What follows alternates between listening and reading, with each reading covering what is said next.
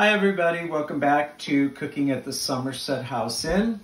Today I'm going to make Chipotle Huevos Rancheros.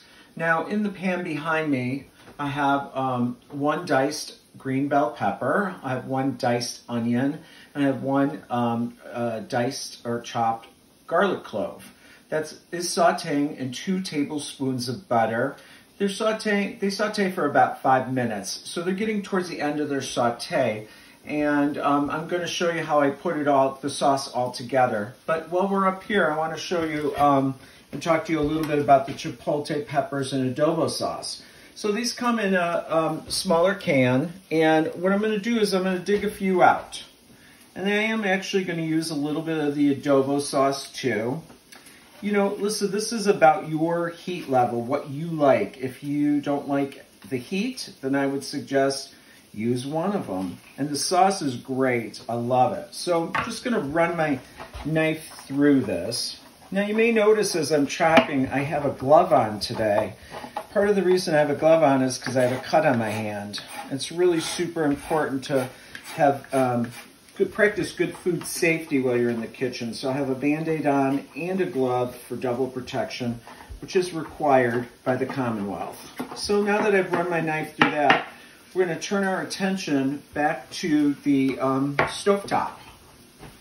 So all this has again been sauteing for about 5 minutes. Now we do want to put a thickening agent in here. So you could put flour, but I like to put cornstarch. We're going to put 2 tablespoons of cornstarch in here. And the reason why I like to use cornstarch is because now I've just made this a gluten-free option. And it's great to have those in your arsenal because you do have people who come through who are gluten-free. You really do need to mix this in well, and you want to cook it off for about 30 seconds or a minute. We're really trying to incorporate it. I don't want to see any cornstarch after I've incorporated it. I want to make sure it's all cooked off for a bit.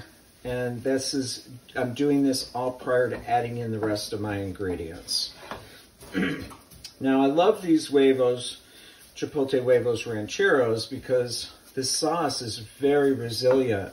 You could keep this into a fridge up to a week, so you could really make it ahead of time. Great for a brunch, or you could throw it in the freezer for a couple of months if you didn't use it all too. So it's really great to have, okay? So now that you see all of that cornstarch has been incorporated, now we're gonna start layering in our ingredients. We have one 28-ounce can of diced tomatoes, and those do have the juice with them still. I like to just put that in. I have 1.5 teaspoons of salt and a 1/2 teaspoon of pepper. And here I have a 1/2 teaspoon of chipotle chili powder. I have 1 teaspoon of oregano, and then I have a 1/2 teaspoon of accent. Yes, you heard me correct, accent. Seems like this is a spice or a mixture seasoning salt from way back in the day. Now, added to that, I'm also going to put in 1 teaspoon of Worcestershire sauce. This is so delicious in so many things. I love to use it. And then also, we're going to put a 1/2 teaspoon of hot sauce in it. I like Frank's, but you know, you can use whatever you choose to use. So after that, the last thing we're going to put in are the chipotle peppers.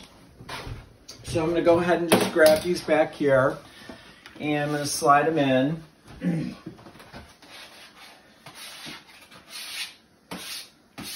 With that adobo sauce too.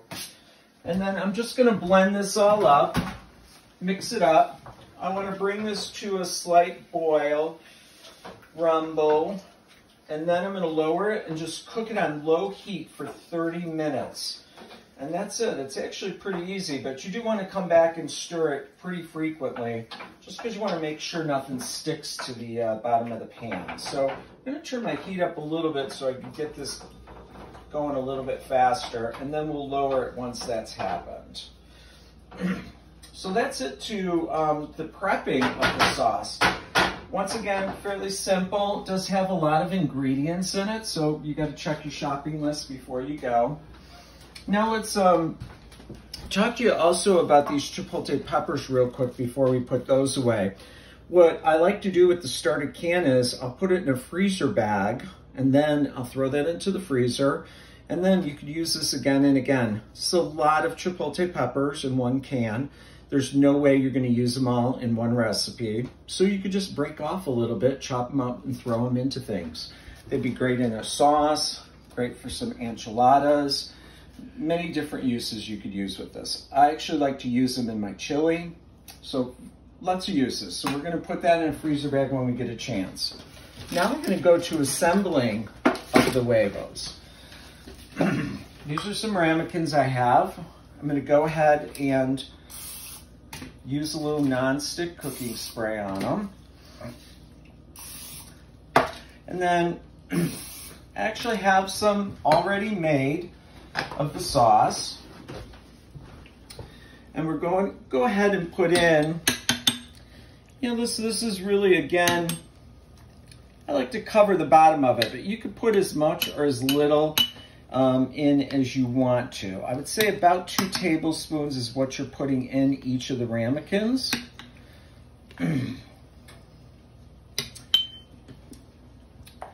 All right, that looks good. Then on top of that, we're gonna crack our eggs, just using large eggs.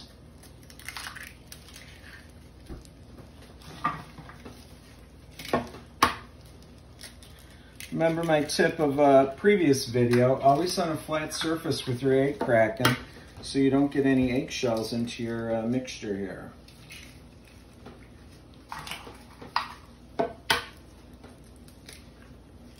Okay, I also do like to use a paring knife to crack the egg yolk.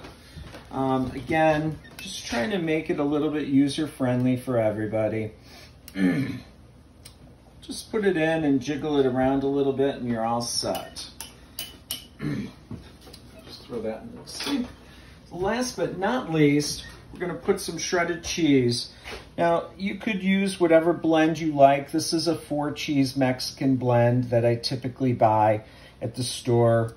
It's nice if you could actually just shred your own, but once in a while, it's nice also to get a hack from the store and make your life a little bit simpler. This again is a couple of tablespoons of cheese on each one. So these are going to go into a preheated oven of 350 and they're going to cook for 19 minutes. They could go a little bit longer if you like your cheese a little bit browner, but I always go with about 19 minutes. So just throwing it in my oven, and that's that. Set my timer. And we're all set. Now while I'm over here, of course, I still have this Huevos mixture on. I'm just scraping it up. I lowered the flame on it, and we're gonna just let it cook down. Again, it'll go for about 30 minutes. Once you're done with it on the stovetop, just let it cool down before you transfer it to a resealable container. And again, if you're gonna use it this week, throw it in the fridge. If not, throw it in the freezer. I always pull it out at least a day before I'm gonna use it, so it has time to thaw before you go ahead and layer it into the ramekins. Now, we do have a few that are done already, so I'm gonna pull those out. Here are the finished product. There's nothing else to do to these except to enjoy them. So with a spoon, I always think spoon's the best thing to eat them with. It is a round vessel, so why not use a rounded utensil? Then you just dig in. What's nice is you really get that kick. You can see the steam coming off of these. This is gonna be a nice bite for me.